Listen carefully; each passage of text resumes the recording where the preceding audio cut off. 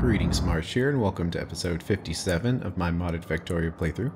In this episode, we are going to use some transport drones to try to handle some of these byproducts that we're building up from our oil sand processing. Enjoy! Let's see, before we do the invar, let's try to clear out some of this mineral oil a little bit, because drones are a good choice for this. Because if we go into barreling here and look through all of this stuff, we need to find out what container type do we need for mineral oil.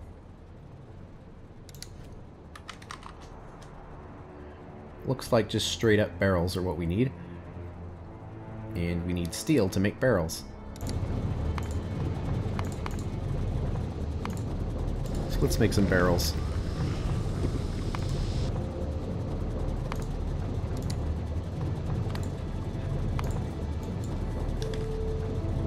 I don't know exactly how many machines, but let's have a decent output. So let's make 4 machines worth of barrels. Although we can use this opportunity to actually research invar first. Forgot to put that on there. While we're spending time fixing our mineral oil situation. So let's make some barrels. They're not inserter limited.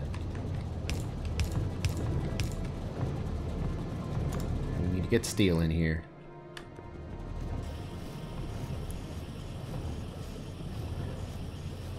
Okay, looking good. Let's see, what belt to use?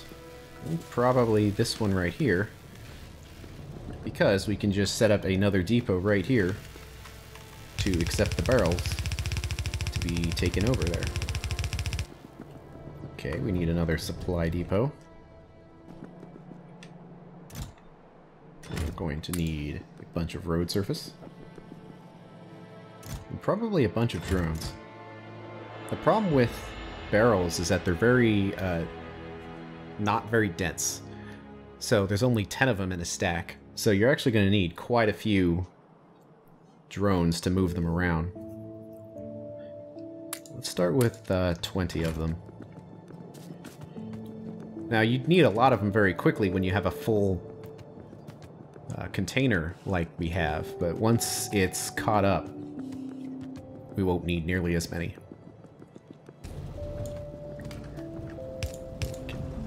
Send that in there. And put a stack inserter.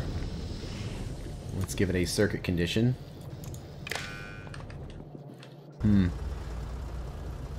Probably want a lot of barrels here. Let's do 10 drones worth of barrels, which is 100.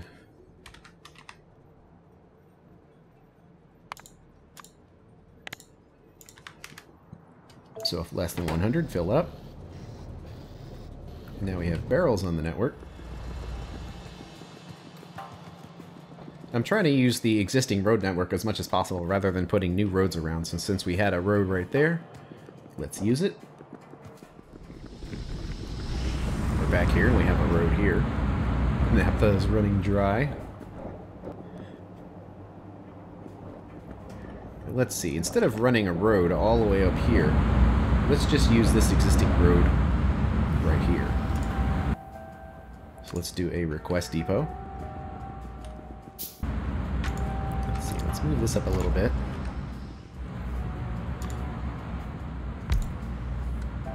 We can put the request depot there. And then let's do our barreling pump.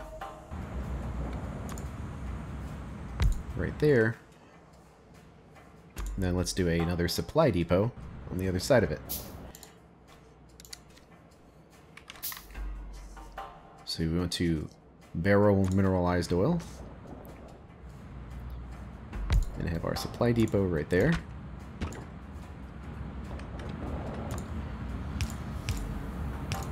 Some power. And some lights. I'm not sure how fast this thing is, so let's just put a stack inserter. So a stack inserter going in and a stack inserter going out. We don't need to have a limit on here.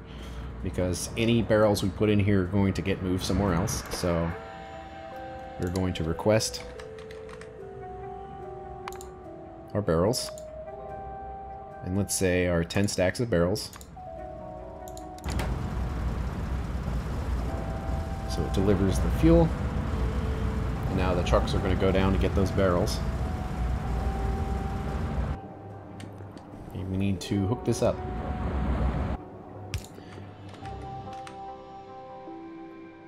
And let's use an overflow valve here. So we don't want to barrel everything, just what we have to prevent the system from clogging. Now that we do that, there's a little bit more room and the process starts up.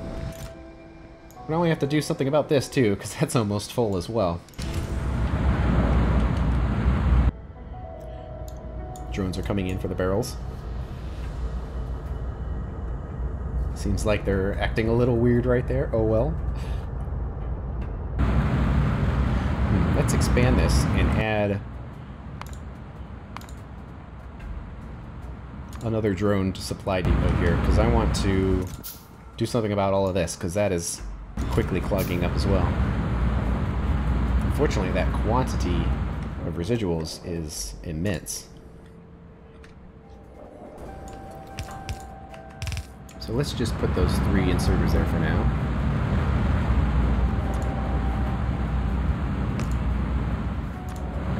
Red belt going out.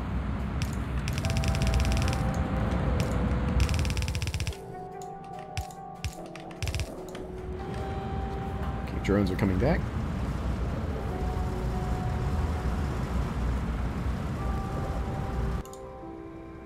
That worked, but I guess it's not connected, so we need to connect it here. Now that we do, it barrels very quickly. And just like that, we're full there. I'm not exactly sure what that did. It didn't seem to do a whole lot. Well, we might have to scale this up and put more drones on here to move barrels faster. But let's start with 10 and see what happens. Meanwhile, we have our residuals here. So now we need a shared warehouse for all this stuff to go, because it's basically byproducts we can't do anything with. So we need to have like a depot somewhere where all of this stuff can go. I'm not sure where a good spot for it would be. Probably somewhere that's not necessarily too far away from here. But it's also somewhere where we're not likely to build a bunch of stuff. Maybe in this corner right here. So let's build some warehouses. Let's start with 4 of them. Looks like we're not getting any copper anymore. Why is that? No oxygen. How do we completely run out of oxygen, or is it clogged up somewhere? Ah, yes. See, the problem that we have is that it's not nighttime yet, but we're completely full on hydrogen gas, so we're not making any oxygen right now because there's no room for it. So once we have some accumulators on there, we'll be able to have a circuit network to make sure there's always some room for this energy to go. Right now there is no room because it's daytime, so the system is just going to stay clogged until the sun goes down, which is pretty close to now. Okay, let's do the warehouse part right here. So we need some request depots for all of the resources which are considered byproducts and we have no use for, and we want to get them stored away somewhere safe. So let's do 1 and 2. And for the first one, we want some mineralized oil. Let's just do, let's say, 10 drones worth. The second one, we want the oil residuals. Let's just say 10 drones worth. Let's see what happens.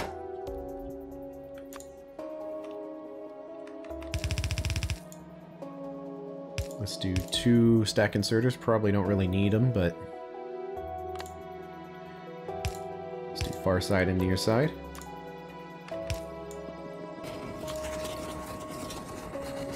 And then we just need some warehouses here. We'll start with our 4. And have fast inserters going into each of them.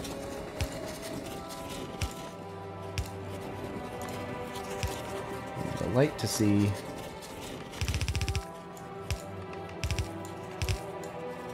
And then we'll connect that. So fuel trucks are on the way.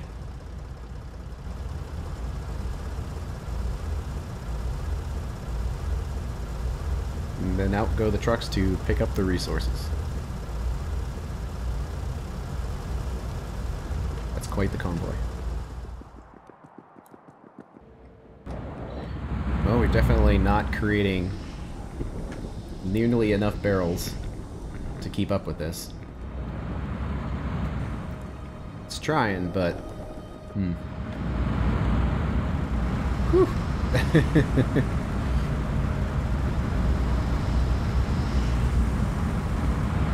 There's a couple of researches we can do to improve drone performance. Like improving stack capacity would certainly help. And making them go faster would help too.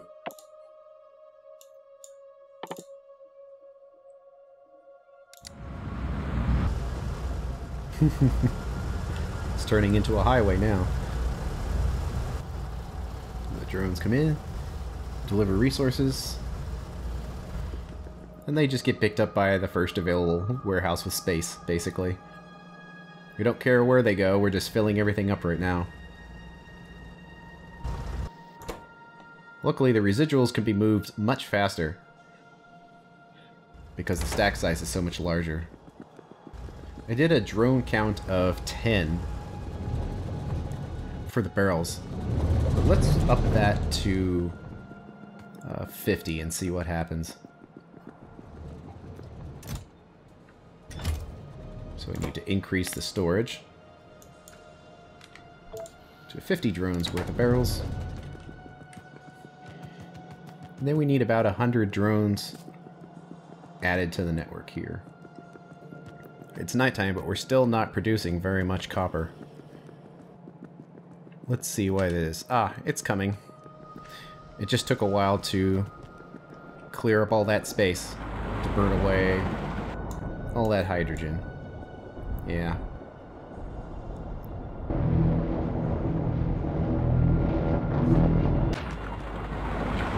So that's something we're gonna have to deal with soon. Okay, let's put 40 more drones in here.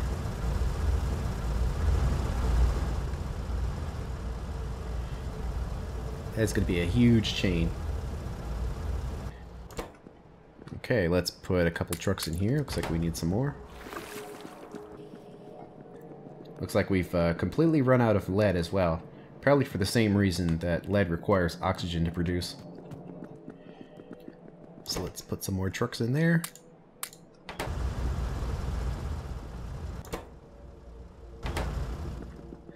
Seems like it's only alerting us when we're putting new trucks in, and then after it has a second to clear up, that the fuel trucks get the job done. Looks like we're actually gaining naphtha. So I suppose this is enough trucks to get the job done.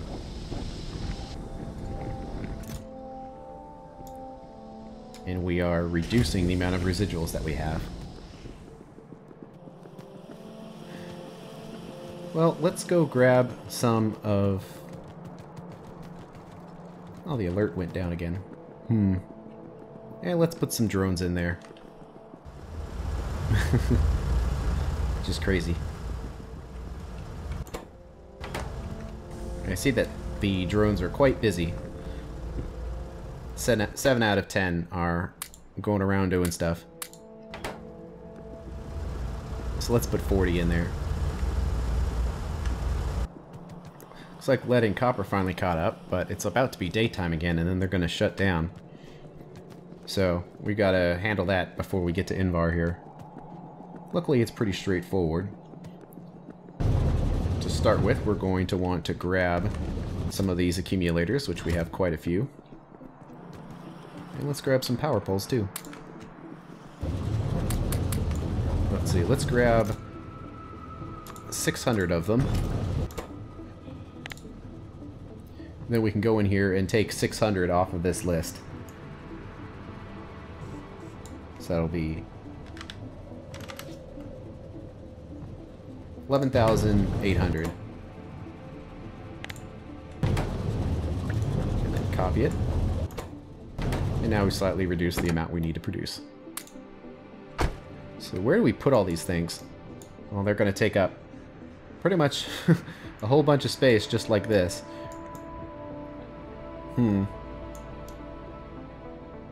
Well, down here in this corner is kind of unused, and it seems like it might go unused for some time. So let's place them down there. And let's find a nice, convenient place to start placing them.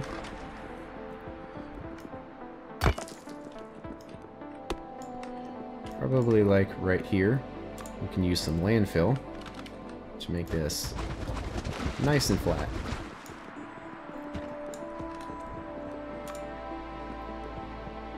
And let's space it one space apart so we can actually walk under there if we had to.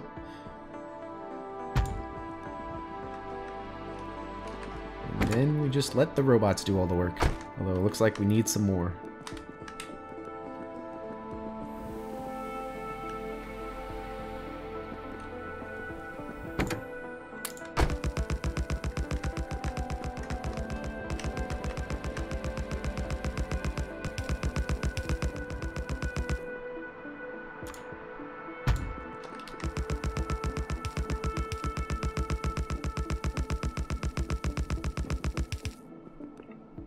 Okay, there's all the accumulators we have for now. It's already fairly massive, and it's only a tiny portion of what we would actually need to cover this whole base, so we're going to have to find lots of space to put it all. And that's the end of this episode. On the next one, we are going to use the circuit network to create an electric latch, which will be very useful in integrating these accumulators into the electrical network. See you later.